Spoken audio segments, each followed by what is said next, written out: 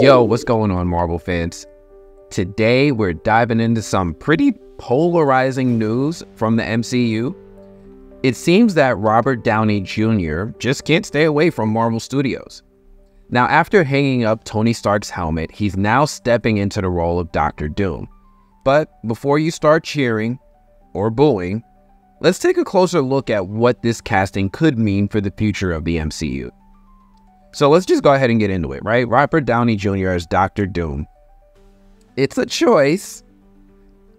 Robert Downey Jr. was the face of the MCU for over a decade, embodying everything we loved about Tony Stark.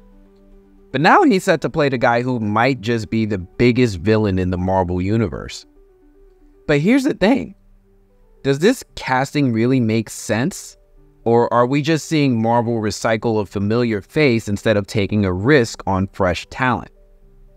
And let's not forget the timing of all this. It seems like Bob Iger and Kevin Feige were working on this deal well before Jonathan Majors' legal trouble, according to an article with The Hollywood Reporter.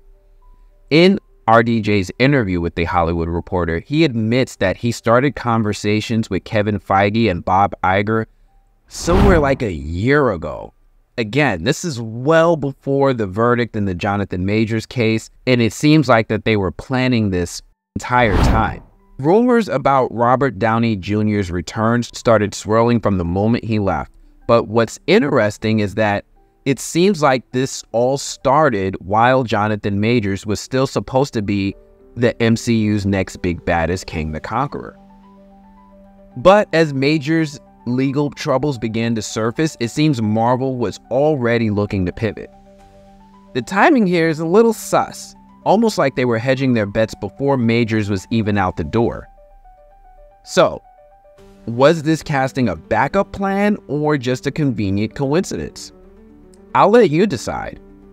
Now, I know some of you were really looking forward to seeing Jonathan Majors continue as Kang, and honestly, he brought something fresh to the MCU.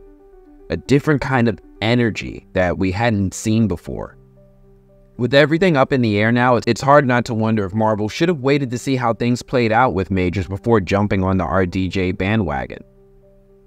So, what does RDJ bring to the role of Dr. Doom? Sure, he's got the acting chops. He definitely has the acting chops. And yeah, Doom is another tech genius, but this character is way darker, more complex, and frankly, less charismatic than Tony Stark. Does Downey have what it takes to make us believe in a villain this ruthless? Or is this just Marvel banking on a familiar face to smooth over a rough transition? Only time will tell. Personally, I'm not sold on this casting yet.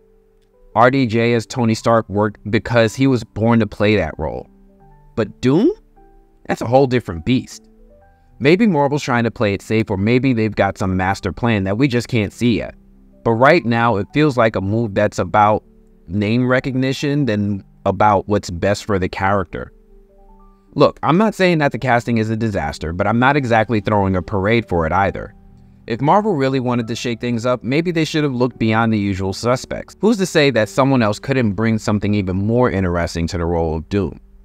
And as for Jonathan Majors, here's hoping that situation kind of finds some resolution, because Kang had the potential to be something really special. So what do you all think? Is Robert Downey Jr. the right pick for Dr. Doom, or is this just a safe bet for Marvel? And what about Jonathan Majors? Do you hope he gets to finish what he started with Kang?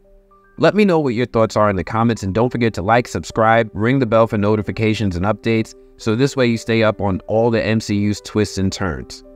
Until next time, stay skeptical and keep those expectations in check.